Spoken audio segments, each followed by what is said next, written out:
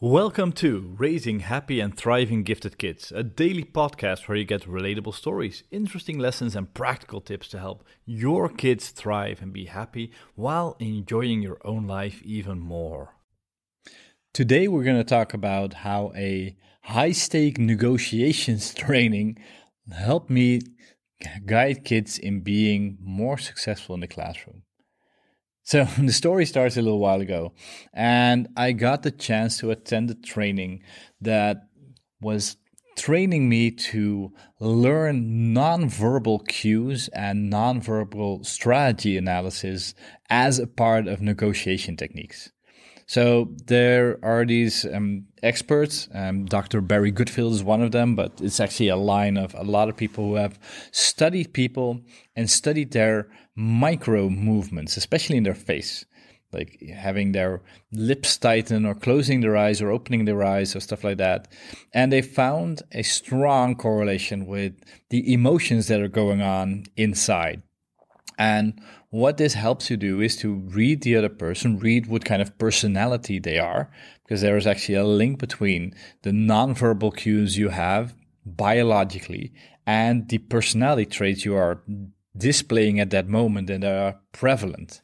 And that gives you a lot of cues. So what we learned, we actually had to sit there, we had to talk with other people with a camera in our face, and they would record us having a conversation or trying to pressure each other and stuff like that. And then we would re-watch the entire thing, frame by frame by frame, sitting there with like this form that we have to fill out, and we have to like tag or check how many times we saw this movement or that movement, and then analyze the type of person that was going on, the type of interaction that was going on, who was gaining dominance in the conversation.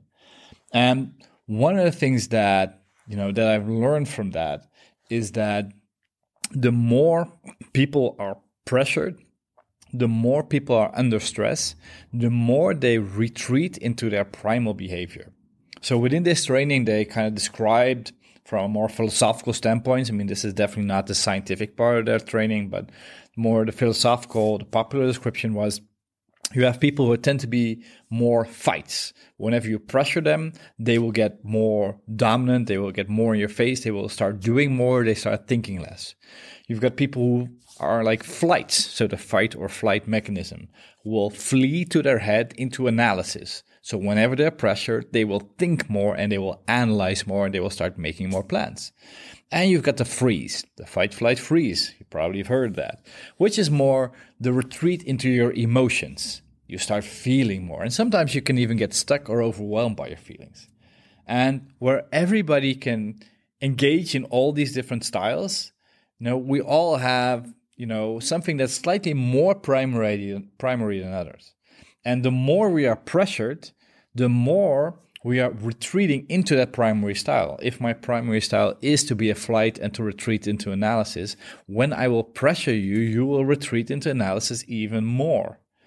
So 2 lessons you can gain from this is, one, if you're not really nice, you're going to pressure people to get them to do kind of like act in the way you want them to. If you want somebody to blow up or you want somebody to go silent, you kind of pressure them by making them uncomfortable. But it's also the other way around. And this has helped me a lot in working with children. A lot of behavior in children can be explained from the perspective of their stress level. And especially when you talk about twice exceptional kids or kids with challenges, that almost always there's a direct correlation that the higher the stress level is, the lower the ability to adapt, adjust, or to cope with any situation becomes. And that is actually such a profound thought that is so underlooked in the education system, that we will say, like, this kid has bad behavior, or, he's got anger attacks or stuff like that. No, he's been put in an environment that's so stressful, that's so unsafe, that his stress level rises. And if your stress level rises enough, then his aggression level will go up. Or he will fall silent and become almost paralyzed, or he'll become overwhelmed by his or her emotions. Like, the kid is not wrong. Like, the environment is putting pressure on the kid, and that's where his behavioral flexibility goes down. So 2 things you need to learn. One is, as when you're guiding your kid, when you're a teacher, when you're an educator, provide a safe space where, the stress level doesn't get that high. And step 2, train somebody in managing their own stress level. I mean, this is kind of like combined with what we were talking about yesterday. If you have compression time and you get overwhelmed, you need to decompress again.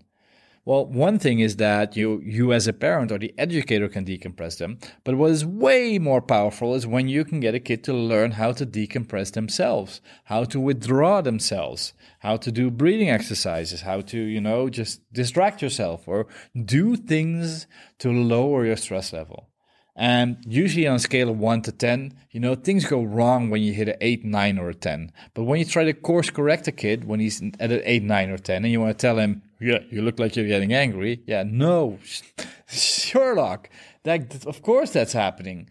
But the change is if you can notice it when you get to a 3 or a 4, and then start course correcting and doing something different to manage your own stress level. So reflect on this. How does this work for you? What happens when you get stressful? And what do you do to lower your stress? And what, does your kid do when they get stressed? And what can you do to help them lower their stress? Because the better you get at that, the more autonomous good behavior you'll start seeing. And the more you start operating out of stress. And the worst thing that can happen is two stressed people talking to each other. Because they will stress each other more and they will show their stress response and that will trigger the other. And you'll get another stress response back. And this keeps going back and forth and back and forth and back and forth until everybody's stuck. So be the bigger person, reset yourself, help the other person reset, call it timeout for all I care, but do something to lower the stress level. So where could you apply this today?